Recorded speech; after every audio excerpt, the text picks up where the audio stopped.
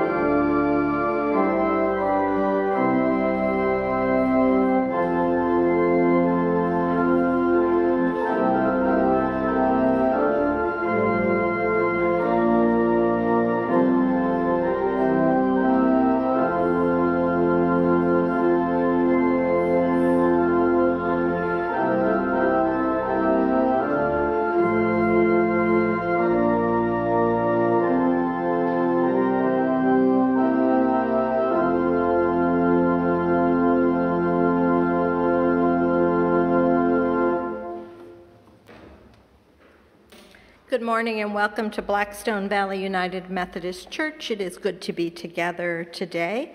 The heat is indeed on. It's just taking it a little longer to get to the temperature it's set for than we had anticipated. There's always that joy in the first time you turn the heat on for the winter season. So here we are. It is working, just working a little more slowly than we remembered it did. I did want to share with you that Village Congregational Church had planned to hold their harvest fair yesterday out on the common, as they always do, but with the rain, they canceled, and it is happening this afternoon from noon to 4 p.m., and they've just asked us to help spread the word because folks worked so hard on that event, and they want to make sure everyone got the word that it is indeed happening this afternoon. So you can have like a pre-lunch at coffee hour and then head over to the fair. Tom.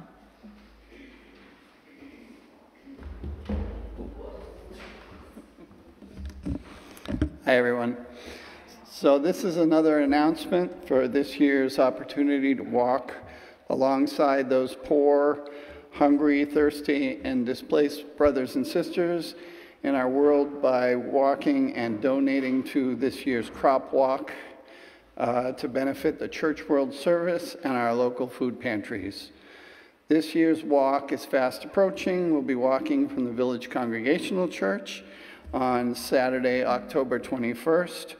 Registration is at 8:30 a.m. and the walk itself is at 9. It's a fabulous cause, so please join me in giving generously to this year's campaign. Our church has a goal to collect $2,000 this year for the CWS, but we can't do it without the help of this generous congregation. Thank you for those who have already donated, enough for us to reach 20% of our goal. So here's hoping we can meet the rest of our goal together. Thank you. Any other announcements to share with one another? All right. Well, today is World Communion Sunday, which is a day of global celebration of the sacred ritual that helps us remember Jesus' life and ministry, connects us with our Christian ancestors and siblings across time and space. There is great joy to be found at this table, joy in the vibrant relationships that nurture and sustain this community, joy in the sharing of our gifts and resources, joy in the journey as we work toward a more just and equitable world. So let us enter into worship together, beginning with our call to worship. We hear God's calling to have joyful spirits as Christ's followers. We lift our hearts to be filled with grateful care. We know that sometimes it is difficult to be joyful in life. We recognize that joy is a practice, not just a happy feeling. We open ourselves to the joy that comes with justice. We make room at this table for joy in all its forms. Good morning. Our opening hymn today is Come to the Table of Grace. You'll find this in the green hymnal on page 3166. Please stand if you'd like, and let's sing together.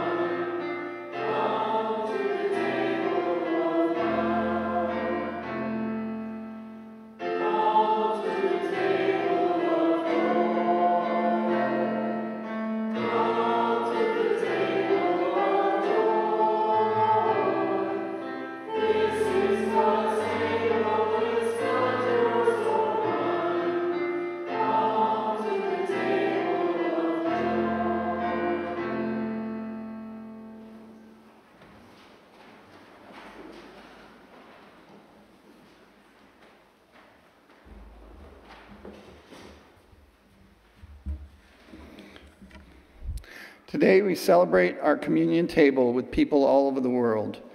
Through Jesus, we are brought together, and no matter how we get there, believing in the host of this table who makes our joy complete, let us share our stories, our compassion, our sympathy as part of one human family that shares the love of Christ and the breaking of the bread.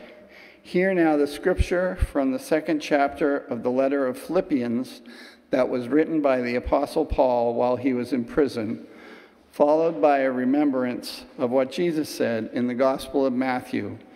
Imagine those early Christian Philippians gathered at a table, reading these words to one another and remembering the words of Jesus Christ. Start with Philippians 2, 1 through 13, imitating Christ's humility. Therefore, if you have any encouragement from being united with Christ, if any comfort from love, if any common sharing in the Spirit, if any tenderness and compassion, then make my joy complete by being like-minded, having the same love, being one in spirit and one in mind. Do nothing out of selfish ambition or vain conceit. Rather, in humility, value others above yourselves, not looking to your own interests, but to each of you to the interests of the others. In your relationships with one another, have the same mindset as Christ Jesus, who, being in the very nature God, did not consider equality with God something to be used to his own advantage. Rather, he made himself nothing by taking the very nature of a servant, being made in human likeness and being found in appearance as a man. He humbled himself by becoming obedient to death, even death on a cross. Therefore, God exalted him to the highest place and gave him the name that is above all names, that at the name of Jesus every knee should bow in heaven and on earth and under the earth, and every tongue acknowledge that Jesus Christ is Lord, to the glory of God the Father. Therefore, my friends, as you have always obeyed, not only in my presence, but now much more in my absence, continue to work out your salvation with fear and trembling, for it is God who works in you to will and to act in order to fulfill his good purpose.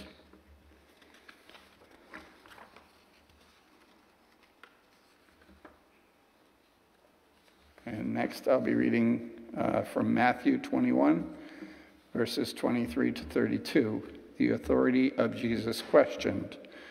Jesus entered the temple courts, and while he was teaching, the chief priests and elders of the people came to him. "By what authority are you doing these things?" they asked, "and who gave you this authority?" Jesus replied, "I will also ask you one question. If you answer me, I will tell you by what authority I am doing these things. John's baptism, where did it come from? Was it from heaven or of human origin?" They discussed it among themselves and said, "If we say from heaven, he will ask, then why didn't you believe him? But if we say of human origin, we are afraid of the people, for they all hold that John was a prophet." So they answered Jesus, "We don't know." Then he said, "Neither will I tell you by what authority I am doing these things." The parable of the two sons. What do you think? There was a man who had 2 sons. He went to the first and said, "Son, go and work today in the vineyard." "I will not," he answered, but later he changed his mind and went. Then the father went to the other son and said the same thing. He answered, "I will, sir," but he did not go. Which of the 2 did what his father wanted? "The first," they answered. Jesus said to them, "Truly I tell you, the tax collectors and prostitutes, and I'm missing a page. Good place for a page break. The word of God for the people of God. Thank you.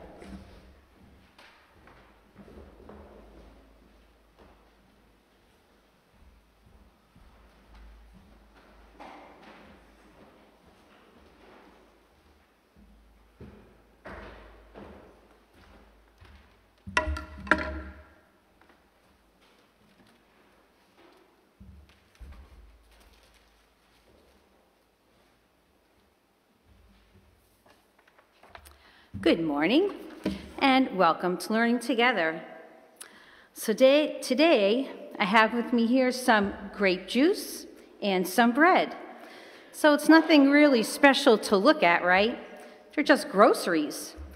But on the first Sunday in October, United Methodist congregations and Christian churches all around the world join in celebrating World Communion Sunday. Today is World Communion Sunday. So does anybody know what the word communion means? It actually means that communion is a special meal that we serve in our community. And don't those 2 words sound alike? Communion and community. Our tradition of eating bread and grape juice was started almost 2,000 years ago in a city called Jerusalem, far away from here. A man named Jesus had a community of friends like ours who listened to Jesus' teachings and believed that he was a good example of how everyone should be in community. Jesus taught that we should welcome everyone to God's table, even people we don't get along with. Jesus showed love, peace, and grace to everyone.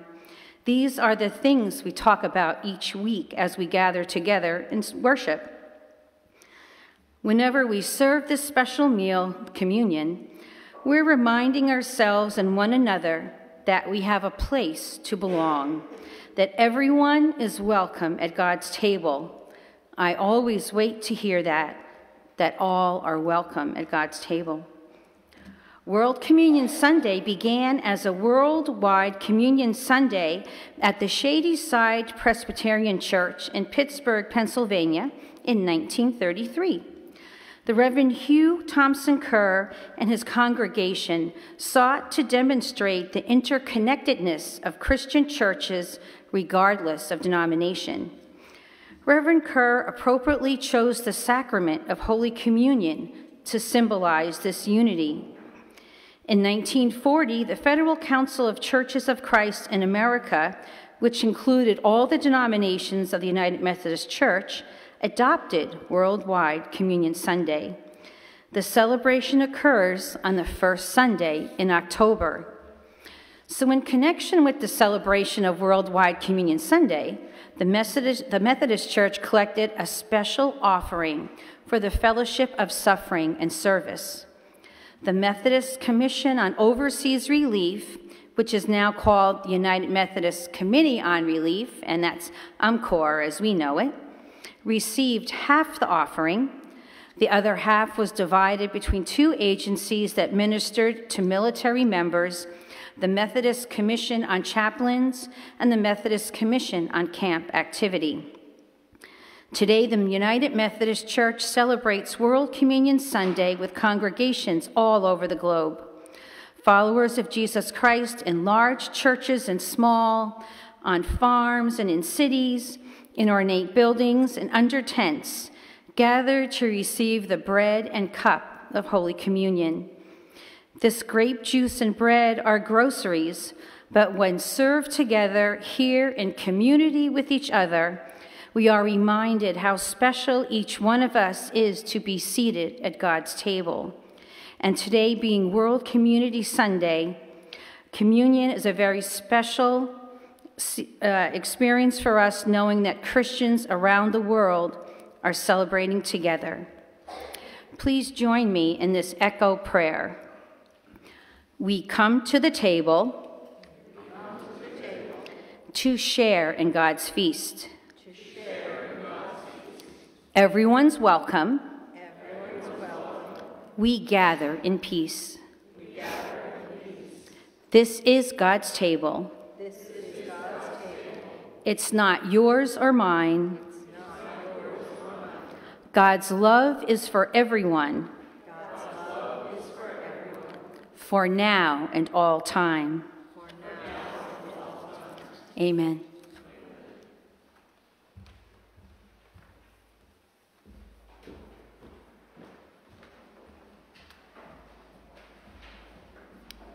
And the Sunday school is heading out. For those who haven't caught up with how things are working this year, we're doing Sunday school pretty much the first and third Sunday of each month, and the kids are all working together across age groups, and we're grateful for those who have stepped forward to lead this. And that also means we get to have the kids in worship with us twice a month, which is also a wonderful gift.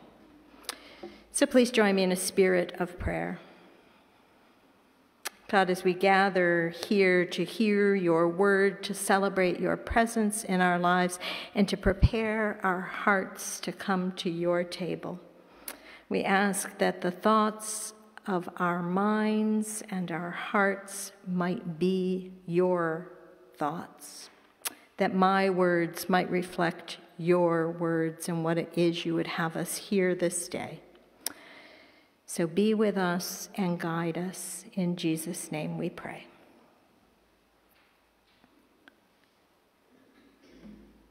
In case you didn't hear it the last 10 times we've said it, every year on the first Sunday of October, United Methodist congregations join Christian churches across the globe to celebrate World Communion Sunday. And as Ingrid said, this celebration began under the name of Worldwide Communion Sunday at Shadyside Presbyterian Church in Pittsburgh, Pennsylvania in 1933. I invite you to think a little bit, too, about what was happening in the world in 1933, right? Use your history. And also, as Ingrid said, Reverend Kerr and his congregation saw communion as a way to demonstrate the interconnectedness of our Christian churches, regardless of our denomination. Explaining specifically why he chose the sacrament of Holy Communion, Kerr said, "The term Holy Communion invites us to focus on the holiness of our communion with God and one another." So if you think about it, when we gather at Christ's table, we don't gather as Methodists or as Congregationalists or as Episcopalians. We are all simply children of God. And so for one Sunday, instead of arguing about our differences, we focus on what we share, God's amazing grace and love, and our common mission of sharing that love with the world. And Paul's letter to the Philippians is a helpful companion as we reflect on unity today.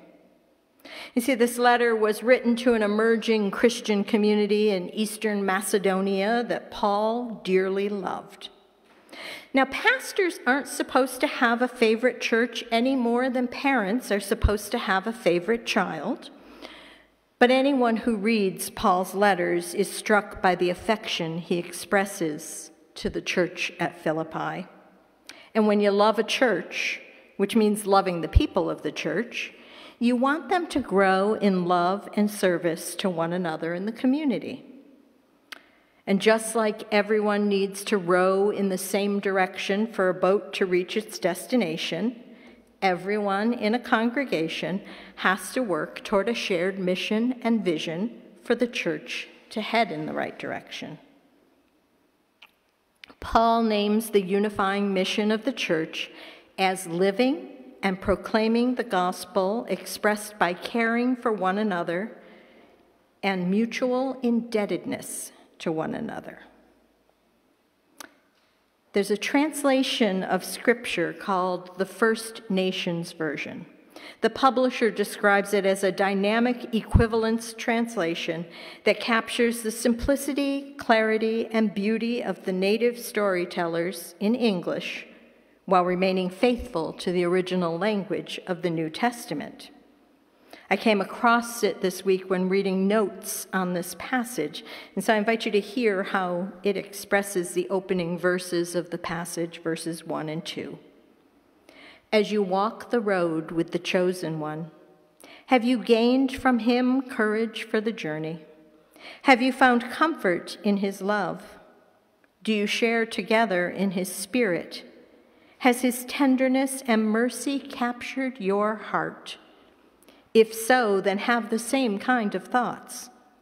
Love with one heart, join together in one spirit, and walk side by side on one path. This will make my heart leap for joy. In her commentary on this passage in the Christian Century, Liz Coolidge Jenkins writes that the First Nations Version imagines Paul encouraging the Philippian believers not to conform to one particular way of seeing the world, but to walk side by side, to journey together, to have the same kinds of thoughts, perhaps, as Christ has, thoughts of courage, comfort, sharing, thoughts of tenderness and mercy, thoughts of love, connection, and joy. Not the exact same beliefs about everything, but an unshakable sense of shared life together along the way. And I can't think of a better description for church, and for this church in particular. We're able to walk alongside one another even when we have different understandings. Centuries before Brené Brown researched the idea of belonging, Paul spoke to our deep need for connection, because people deeply desire to be part of something, to experience real connection with others, while maintaining their own authenticity, freedom, and personal power. So we can acknowledge our many differences and still think of one another with care and base our interactions on a deep sense of our interconnectedness. Jenkins proposes the ideal church is one where we are safe to reveal ourselves, secure enough to humble ourselves, free to offer our humility, inspired to consider others' needs and not just our own. We are invited to pursue a kind of unity that does not require us to conform, but draws out our uniqueness. We are grounded in Christ's love and fellowship, rooted in Christ's example of how we might live. For Paul, such unity is related to action. It's in the day-to-day living out of our beliefs that we show what it is we believe. In writing to the Philippians, he encourages them to embrace humility. And he knows that this is a difficult thing to do, more difficult for some than others. In fact, it can only be accomplished with the help of Jesus Christ himself, who chose humility even though he is God. That's what that he chose refers to. Paul offers a beautiful description of Jesus, who Jesus is, and invites us to live as Jesus lives.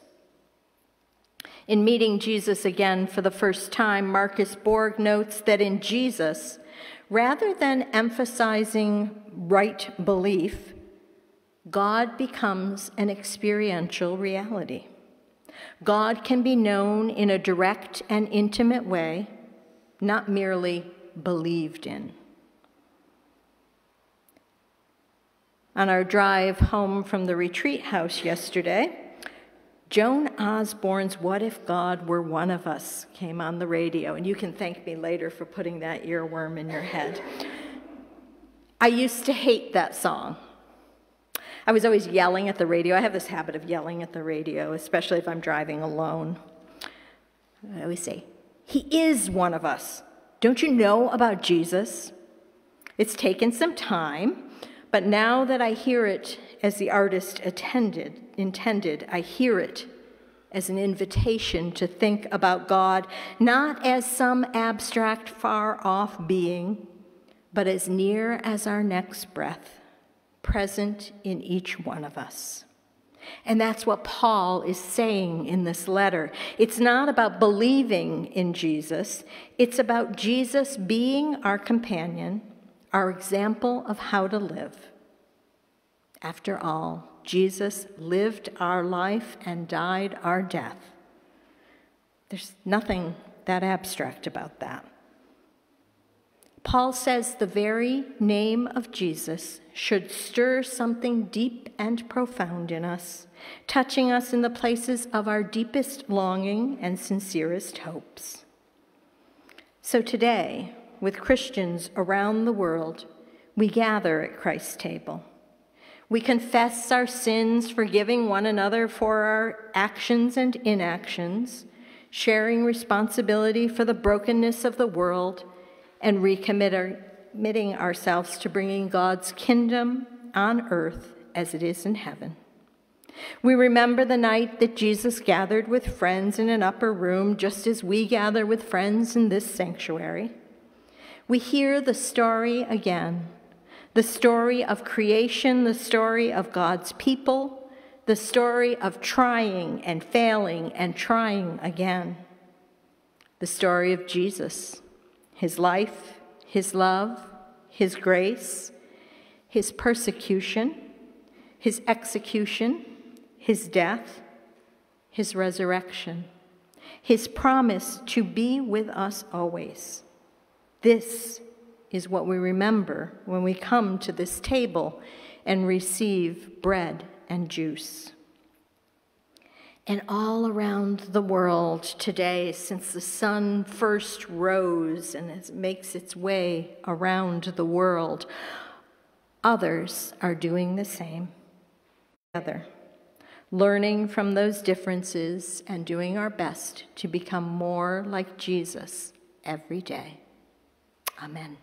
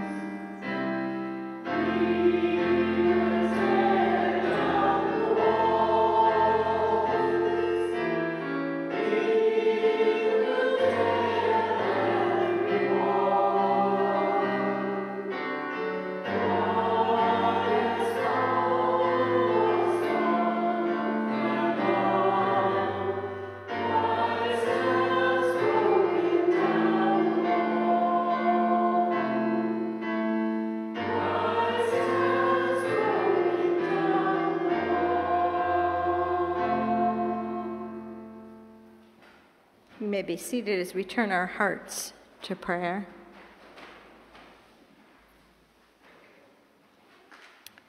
Most holy God, we gather this morning sighing a collective sigh of relief, grateful for crises that have been averted, even as we wonder how they became crises in the first place.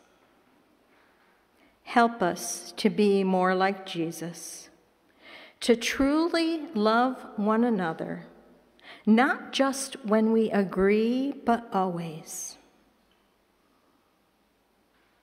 We gather at your table with the world, with those who've come before us and with those who will come after us. And we pause to pray, asking that you be with all those who are suffering in body, mind, or spirit that we know. Lift their names.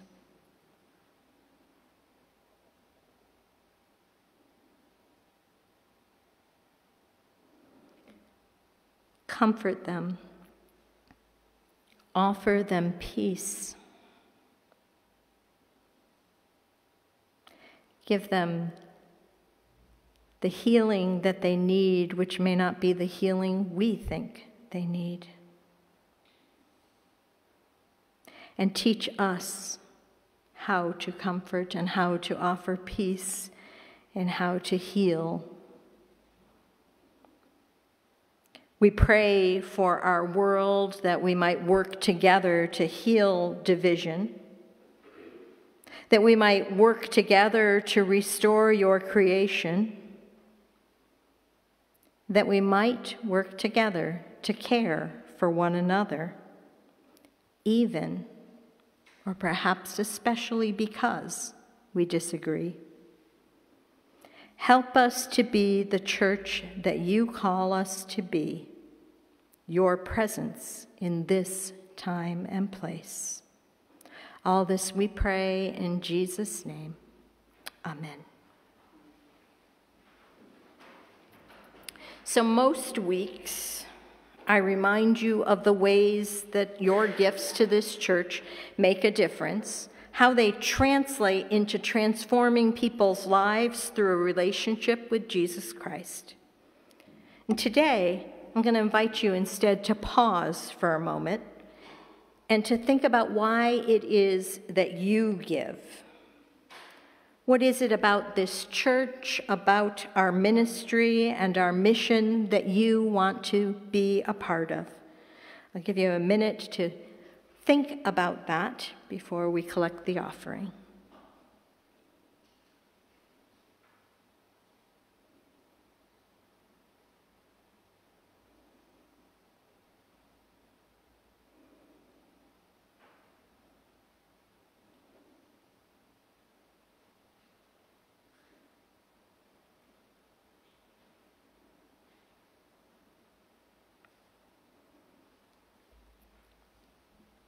As you place your offering in the collection plate this morning, I know that you give it as a gift of thanks for what you have received for God. So perhaps you just want to say thank you as you place it in the basket.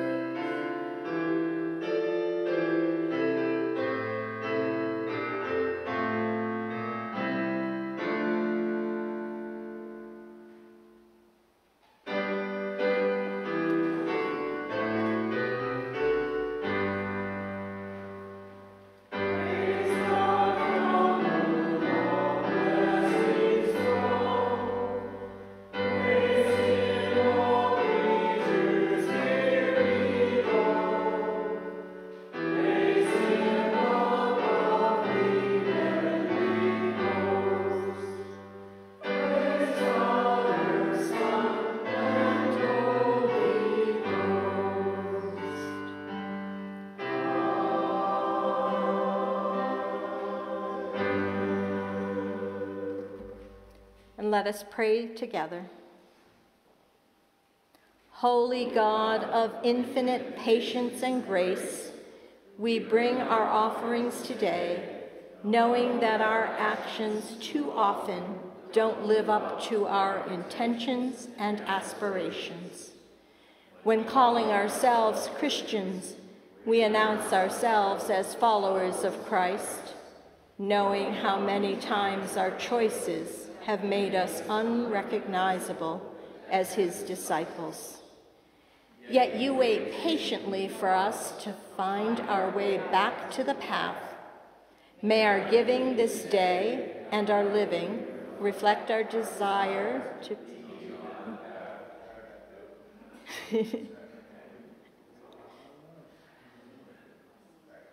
All right.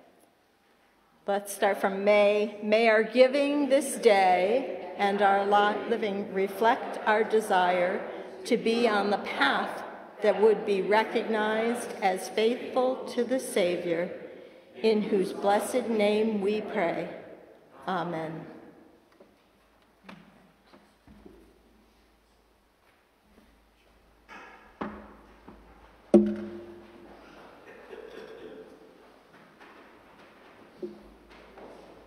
So a word before we share in this holy feast.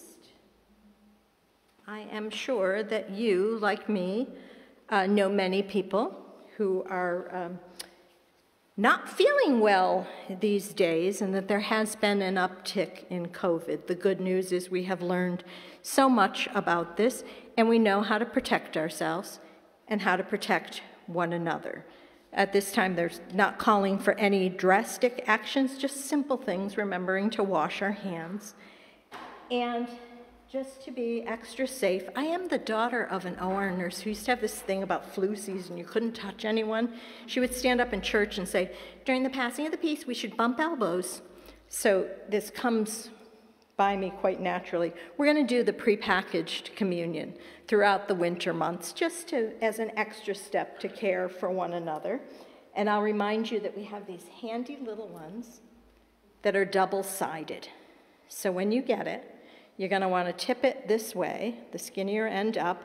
You peel this, you will get your little piece of gluten-free bread, and then you can tip it over and peel this side to get the juice. They peel much easier than the old ones that we used to have.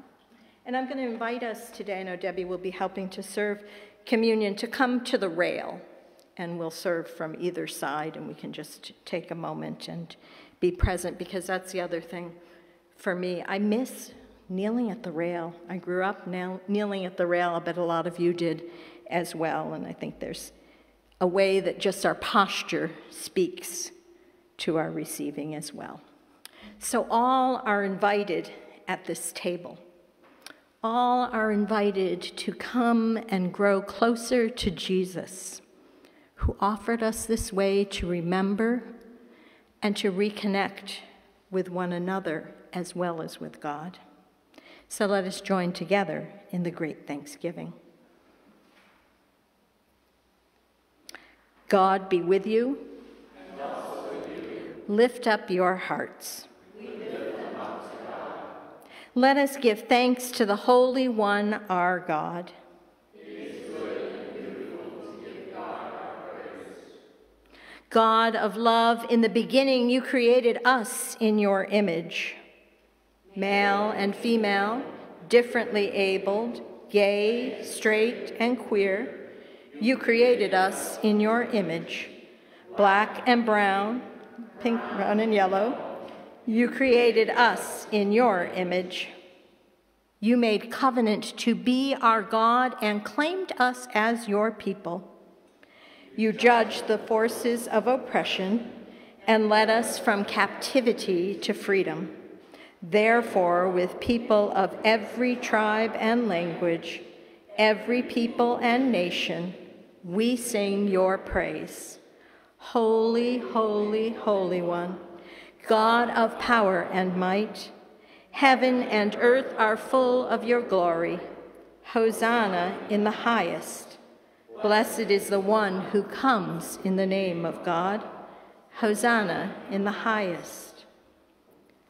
Blessed are all who come in your name, and blessed is Jesus, your Christ. He spread your love to the rich and poor, sick and healthy, young and old. He created a community of saints and sinners, natives and aliens, insiders and outsiders. He offered reconciliation to all people, but was resisted by the forces of privilege and power. He was condemned by the forces of exclusion and empire. He was crucified and died. But Christ was raised by your glory and still offers life to all people. In this meal, Christ offers us your Spirit, your grace, your eternal life.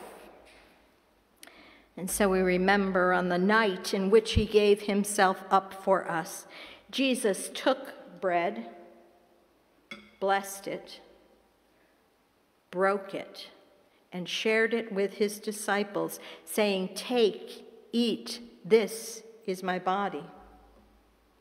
In the same way, after the supper, he took the cup, blessed it with thanks, and gave it to them, saying, "Drink of this, all of you. This is my blood, poured out for you and for many in a new covenant, which is the forgiveness of sin."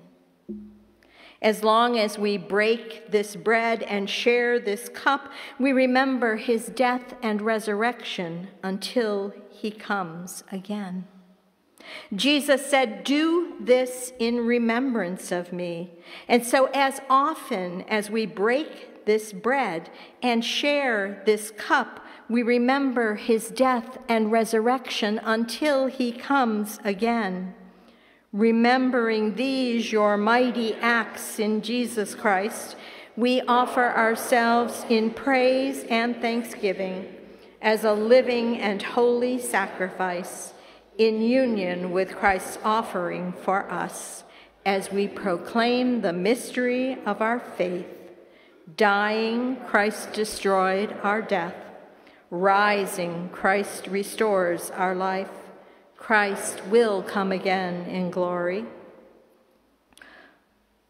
Pour out your Holy Spirit on these gifts, that they may be for us the body and blood of our Lord Jesus Christ. Pour out your Holy Spirit on us, that we may be for the world the body of Christ, one with you, one with each other, and one with all the world. May we reach out with the love of Christ to all who are excluded and bring them to their place at the table. Give us the Spirit of Christ to confront the power of rank and privilege, to give our lives to your love and faithfulness that overcomes all injustice and oppression. All glory and honor is yours, loving God, now and forever. Amen. And now, with the confidence of children of God, let us pray together as Jesus teaches us, saying, "Our Father, who art in heaven, hallowed be thy name. Thy kingdom come, thy will be done, on earth as it is in heaven. Give us this day our daily bread, and forgive us our trespasses, as we forgive those who trespass against us. And lead us not into temptation, but deliver us from evil. For thine is the kingdom, and the power, and the glory forever. Amen."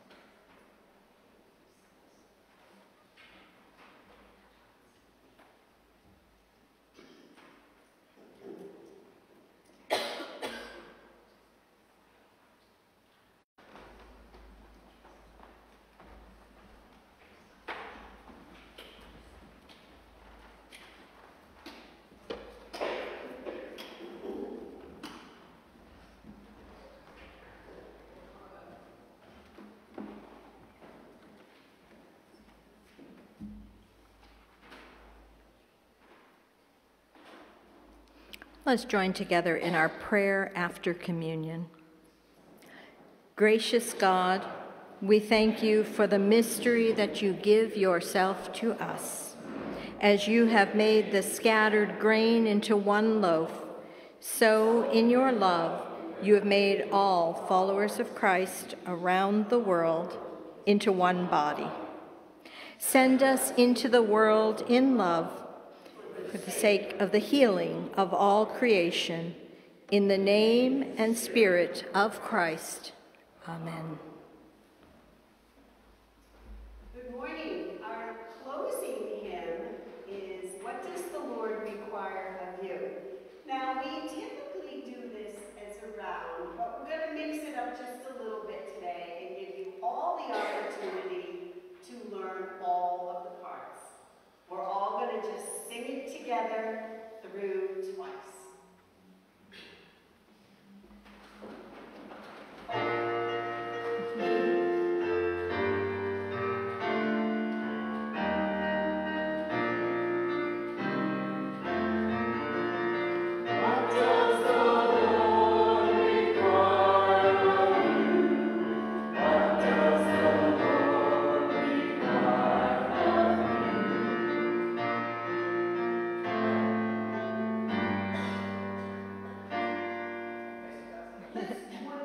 Start again.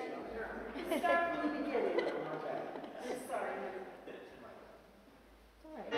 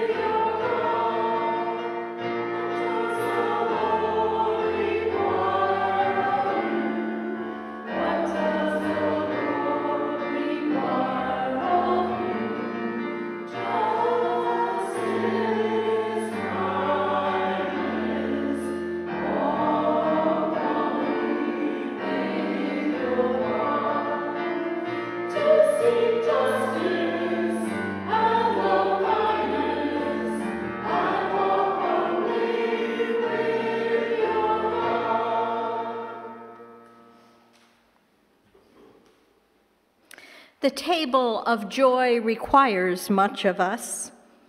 It asks us not to rely on expecting to feel good all the time in order to do good in the world. It shows us that we can have fuller, more invigorating lives when we choose to cultivate a practice of joy by staying fully present to ourselves and to one another, and by staying open to the unexpected movements of spirit. The grace of God abounds. The invitation of Christ is wide. The power of the transforming Spirit will surprise us every time.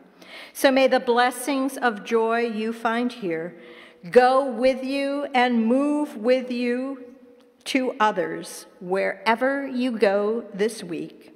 And let the people of God say,